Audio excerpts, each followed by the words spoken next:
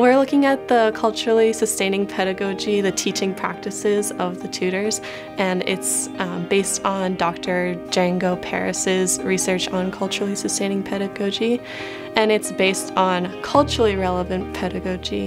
And its aim is to help students maintain and also sustain their own cultural identity in the classroom. So teachers are working to help not only include their background and what they bring to the classroom, but also to encourage them and use their background as an asset instead of a deficit. I think it's really important, right?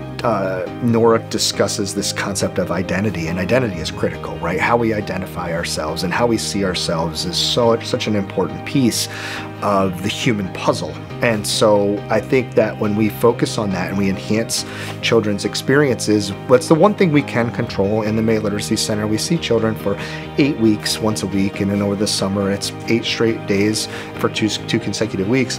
It's tough to control and get them to be exponentially better readers, exponentially better writers, but what we can control is how they feel about themselves when they walk out of here.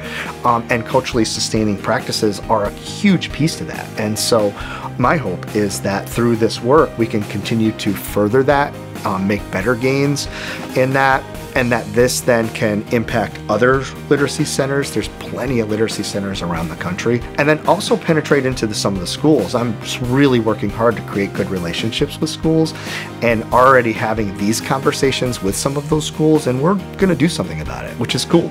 It's crucial that the students feel comfortable here because we are working on literacy skills, things that they need for the rest of their educational career. A lot of the students that we work with here are English learners, and some of them even were born in other countries, so they have that background as well. When we're trying to include their background in the instruction, we're really trying to help them build their own identities, also their learner identities, their student identities, their reader identities, but then just them as a human being.